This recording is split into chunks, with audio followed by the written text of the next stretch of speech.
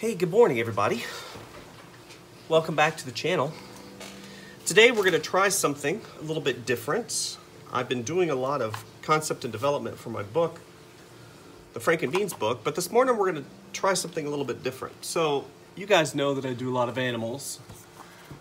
This is a great reference book. I'm not promoting this book, but this is called the Visual Dictionary to Animals, and it gives you a broad spectrum of different types of animals, from fish to insects to bears. I mean, it's a great visual reference. It's got tons of really great realistic looking artwork.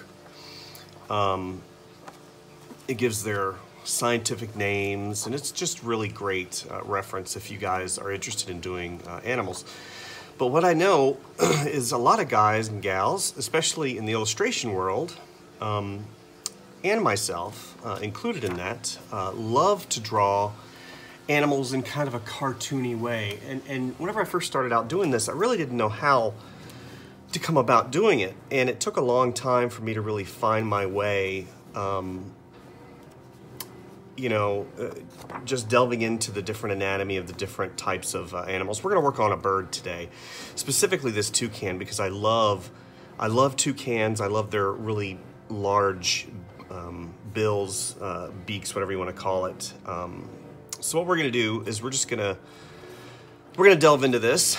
You guys see my reference here, and what I'm going to do is I'm going to attempt to draw this in a kind of a cartoony type of way. So you guys saw the reference. You saw basically the silhouette. Make sure that I get you guys in frame here, because I don't want to mess this up. Last couple times I've done this, I've messed it up.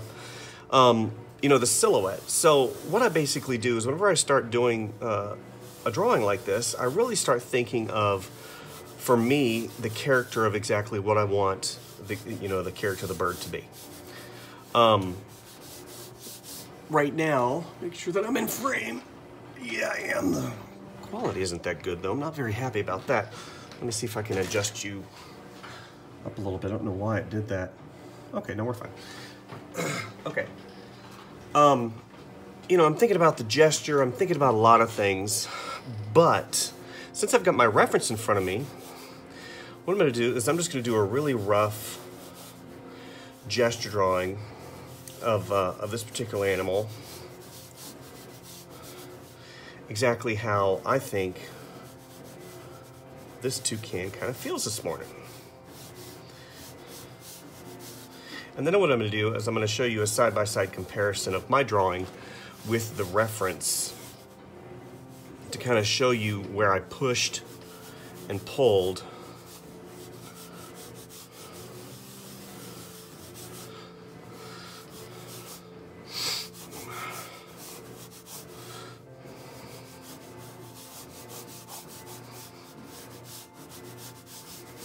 and exaggerated to really bring out that cartoony nature. I don't even know if that's a word. The cartoony nature.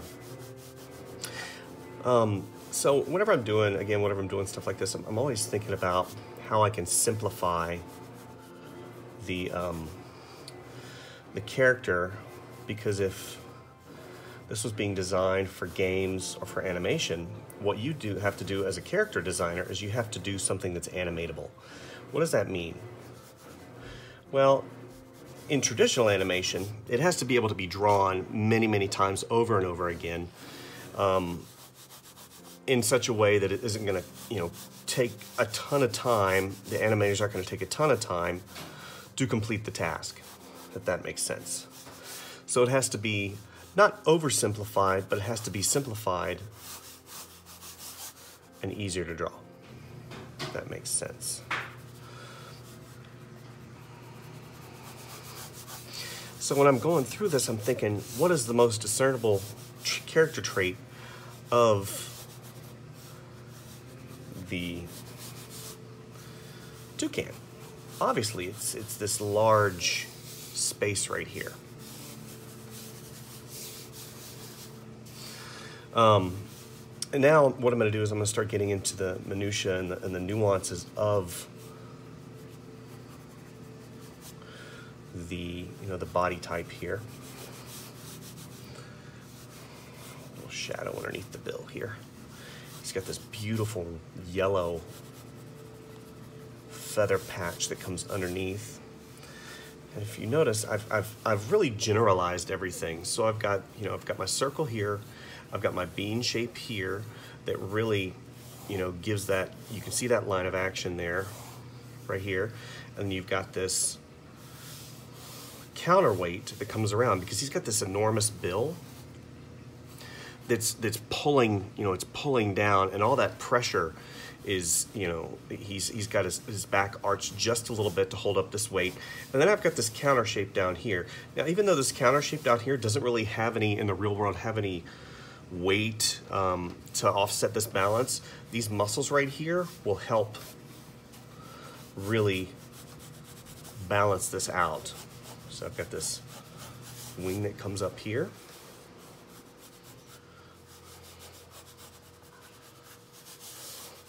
And the other wing comes here. And you get this foot that comes here, and he's got this nice bushy area here, and then you got the feet.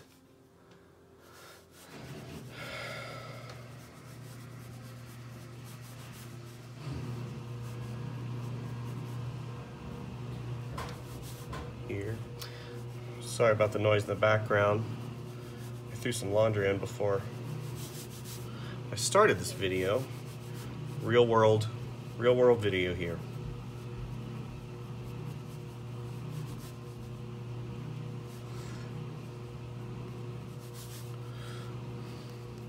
Now, whenever I do character designs, what I would do is I would do a general,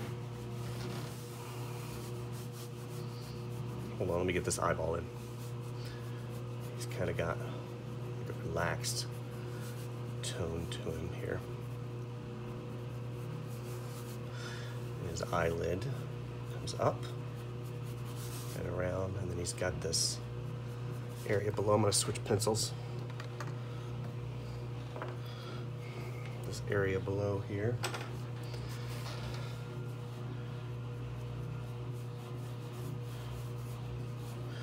And this area right, we're going to do this. We're going to go here.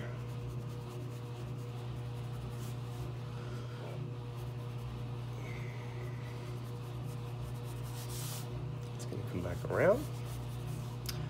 And then he's going to nice dark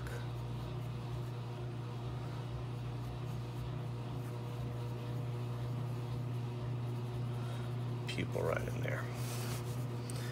And since in animation and games and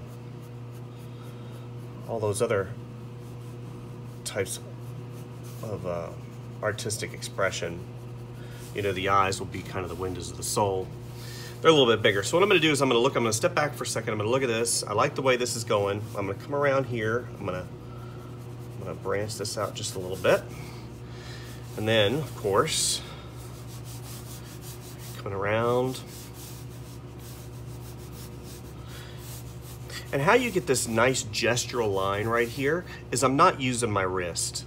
I very, very seldom, except whenever I, get in here, and even then I've locked my wrist, and I'm still getting this gestural rhythm and flow that really, in my opinion, is something that, it speaks to me so much whenever I draw. I love that feeling of, you got a branch or a leaf coming up here. Comes down, you got some other leaves that have, you got a little branch come up here.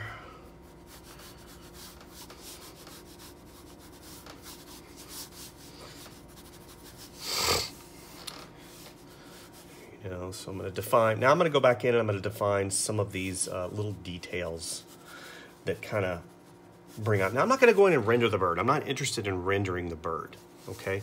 Especially since this is just a really quick concept sketch. I'm interested now in defining those important areas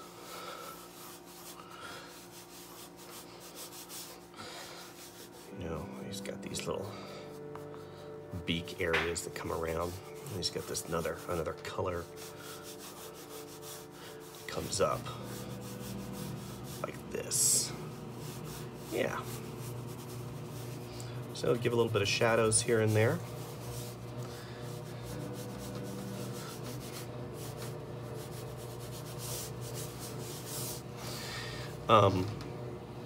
And then I'll start putting in some of this tone.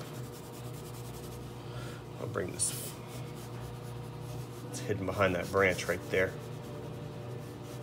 Comes around.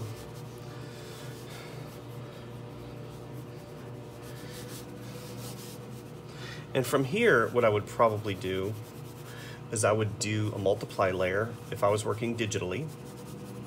And I would go back in and I would just start really pushing and pulling this pose a little bit. See, right now I like this, but I need more of this. So he's kind of got that balance coming around. Even that small turn at the bottom there really helps define that gesture. You want that rhythm and flow. You want that really nice movement. You don't want to seem so stiff. I see a lot of drawings online, and a lot of people ask me in terms of how do you get, you know, a nice rhythm and flow, and I say, well, don't lock your wrist. You know, cartooning animals is something that I really love to do. And it really is a balance, because you don't want to go too far in one direction and you don't want to go too far in the other direction where you can't determine what the heck it is, you know? Now what I'll do is I'll just come back in and I'll put, you know, maybe I'll put some shadows here. It comes down, you know, shadow here.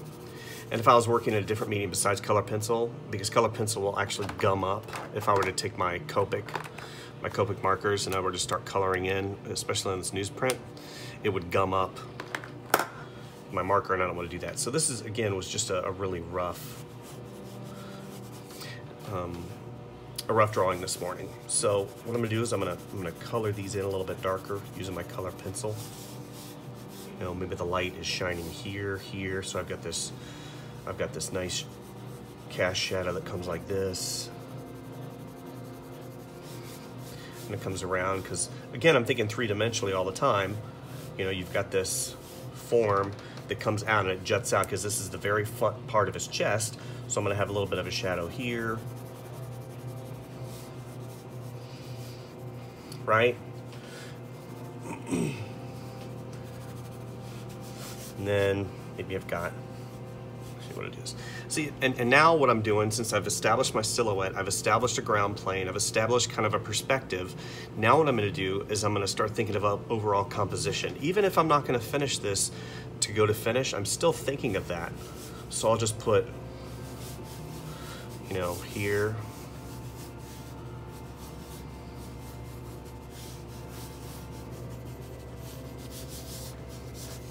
here,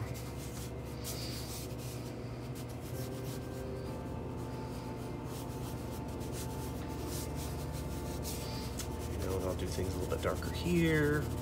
Maybe he's got something dark there. This will be darker because it's in the foreground. You know, and he's got something here. Got this nice shadow right here. So that was cartooning a toucan. So now we're gonna look at the reference. Okay. So you see that I pushed the beak out much more, and in that classic style, the toucan. I wanted it to be one of the main points. So then, of course, you know, these shapes are really easy to define. You've got your circle here.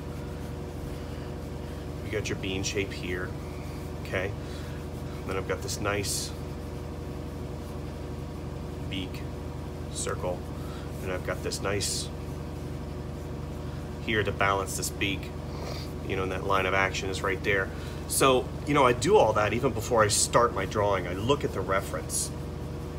They tell you don't be a slave to the reference, and that's definitely true. And I wasn't. You know, and in this instance, the next thing I would do is maybe I would do a small study over here. You know, maybe he's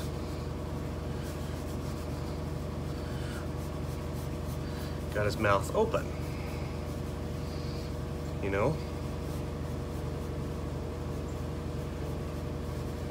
And he's talking. He's got his wide eyes like this. See, and since I've already drawn him once now, and he's got his hand that comes around, and he's like, "What are you doing?" You know, and he's standing here, and maybe this foot is up right here. And since he's mad, his feathers are gonna spread out like this. You know, and here's the branch right here. He's like, "What are you doing over there? Get off my lawn." You know, and there, and then I would go on the next one. So I encourage you guys, do this. Do this a lot. This is how you build up that visual library in your brain to really establish how you're going to do cartoon animals. You know, there's so many different references in the world and different ways of doing things. You know, you watch my videos and you know, I get a lot of comments. Thank you for showing me how to do this. Thank you for showing me how to do that. At the end of the day, I can show you a pathway, but you're going to find your own way to do it. You know, I always talk about Aaron Blaze because he's really been an inspiration for me, whether he knows it or not. I'm sure he doesn't know who I am. But he's great because he really delves into the ins and outs and the anatomy of the animals, and he's encouraging, and that's very important. I encourage you guys to really just draw something every day. Get a picture of something. Get a picture of something, interpret it, do it 10 different ways. Try something different. Try different media, and you know, just really medium, paint, sketch, draw, do it digitally, and enjoy life. You know, there's so many different terrible things happening in the world right now. And I tend not to watch the news. We got rid of terrestrial TV probably about 10 years ago, so I don't keep up on the news that much. You know, politics, I'm not really into that per se. But man, I heard about some bad things happening in Texas, and honestly, it is a horrible thing. You know, people make choices. You know, certain standards have been removed in the world and in the United States and in the homes and stuff like that, and that's a terrible thing. But your job as an artist is to always put something good back into the world. I encourage you guys, thank you for watching my channel. Thank you for visiting today.